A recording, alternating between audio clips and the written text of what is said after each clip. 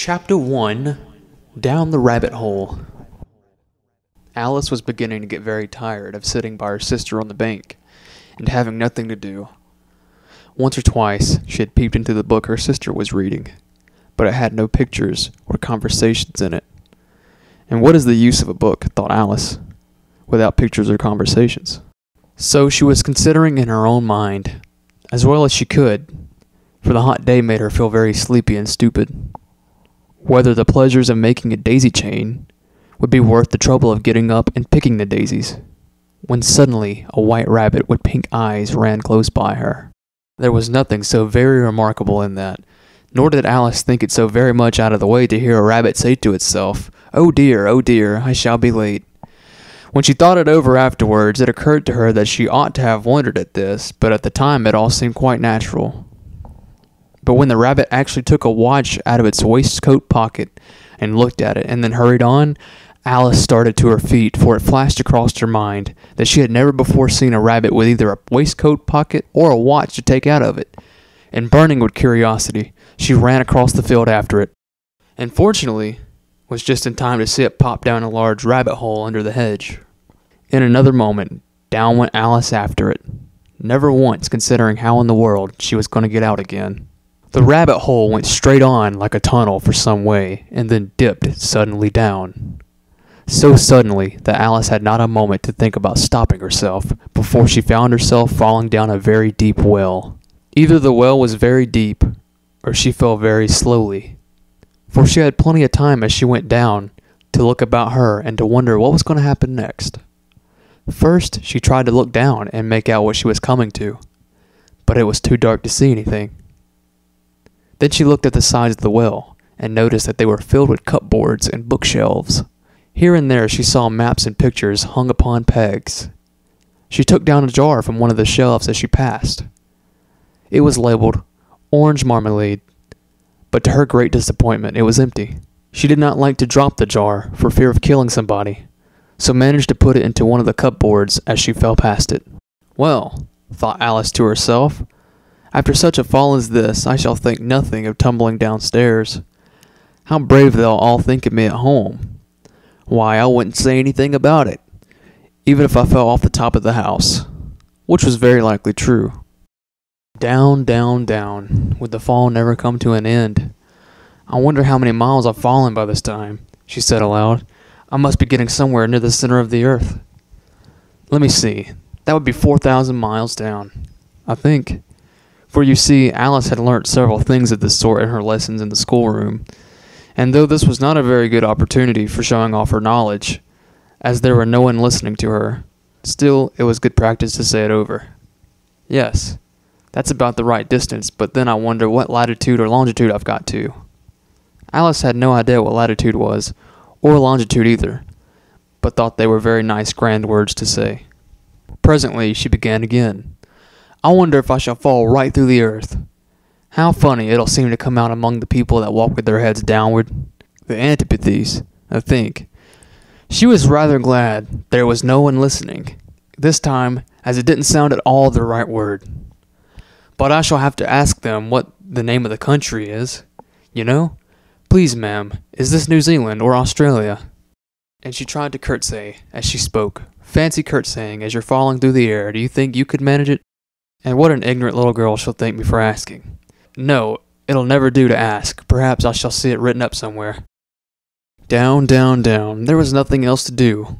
So Alice soon began talking again. Diana will miss me very much tonight, I should think. Diana was the cat. I hope they'll remember her saucer of milk at tea time. Diana, my dear, I wish you were down here with me. There are no mice in the air, I'm afraid, but you might catch a bat. And that's very like a mouse, you know. But do cats eat bats? I wonder. And here Alice began to get rather sleepy, and went on saying to herself in her dreamy sort of way, do cats eat bats? Do cats eat bats? And sometimes, do bats eat cats? For you see, as she couldn't answer either question, it didn't much matter which way she put it. She felt that she was dozing off, and had just begun to dream that she was walking hand in hand with Diana, and saying to her very earnestly, Now, Diana, tell me the truth. Did you ever eat a bat?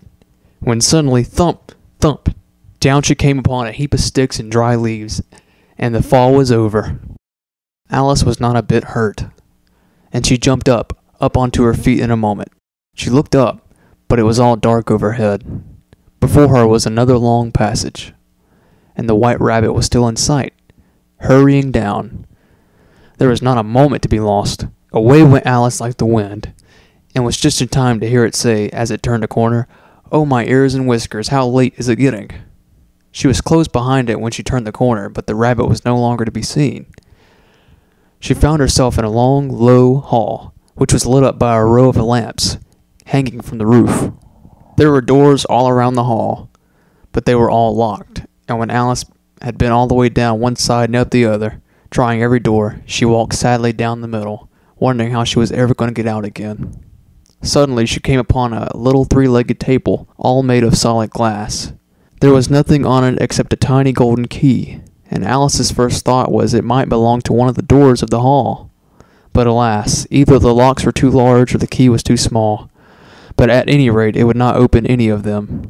However, on the second time around she came upon a low curtain she had not noticed before, and behind it was a little door about 15 inches high. She tried the little golden key in the lock, and to her great delight it fitted. Alice opened the door and found that it led to a small passage, not much larger than a rat hole. She knelt down and looked along the passage into the loveliest garden you ever saw. How she longed to get out of the dark hall and wander among those beds of bright flowers and those cool fountains. But she could not even get her head through the doorway. And even if my head would go through, thought poor Alice, it would be of very little use without my shoulders. Oh, how I wish I could shut up like a telescope. I think I could if I only knew how to begin. For you see, so many out-of-the-way things have happened lately that Alice began to think that very few things indeed were really impossible. There seemed to be no use in waiting by the little door, so she went back to the table, half hoping she might find another key on it, or at any rate a book of rules for shutting people up like telescopes. This time she found a little bottle on it, which certainly was not here before, said Alice, and round the neck of the bottle was a paper label with the words, "Drink me," beautifully printed on it in large letters. It was all very well to say "drink me," but the wise little Alice was not going to do that in a hurry.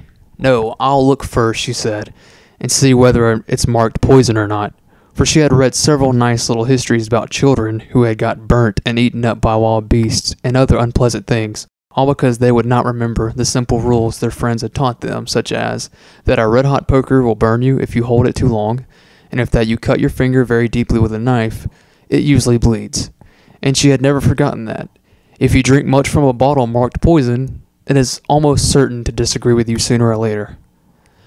However, this bottle was not marked poison, so Alice ventured to taste it, and finding it very nice. It had in fact sort of mixed flavor of cherry tart, custard, pineapple, roast beef, toffee, and hot buttered toast. She very soon finished it off. "What a curious feeling," said Alice. "I must be shutting up like a telescope." And so it was indeed. She was now only 10 inches high, and her face brightened up at the thought she was now the right size for going through the little door into that lovely garden. First, however, she waited for a few minutes to see if she was going to shrink any further. She felt a little nervous about this, for it might end, you know, said Alice to herself. "In my going out altogether like a candle, I wonder what I should be like then." And she tried to fancy what the flame of a candle is like after the candle is blown out, for she could not remember ever having seen such a thing. After a while, finding nothing more happened, she decided on going into the garden at once. But alas for poor Alice. When she got to the door, she found she had forgotten the little golden key. And when she went back to the table for it, she found she could not possibly reach it. She could see it quite plainly through the glass, and she tried her best to climb up one of the legs of the table, but it was too slippery. And when she had tired herself out with trying, the poor little thing sat down and cried. "Come now, there is no use in crying like that," said Alice to herself, rather sharply. "I advise you to leave off this minute." She generally gave herself very good advice, though she very seldom followed it, and sometimes she scolded herself so severely as to bring tears into her eyes. And once she remembered trying to box her own ears for having cheated herself in a game of croquet she was playing against herself. For this curious child was very fond of pretending to be two people.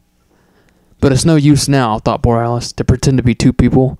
Why, there's hardly enough of me left to make one respectable person. Soon her eye fell on a little glass box that was laying under the table. She opened it, and found in it a very small cake, on which the words, "Eat me," were beautifully marked in currants. "Well, I'll eat it," said Alice, "and if it makes me grow larger, I can reach the key. And if it makes me grow smaller, I can creep under the door, so either way I'll get into the garden, and I don't care which happens." She ate a little bit, and said anxiously to herself, "Which way, which way?" holding her hand on top of her head to feel which way was growing.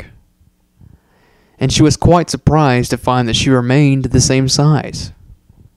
To be sure, this generally happens when one eats cake, but Alice had got so much into the way of expecting nothing but out-of-the-way things to happen, that it seemed quite dull and stupid for life to go on in this common way. So she set to work and very soon finished off the cake.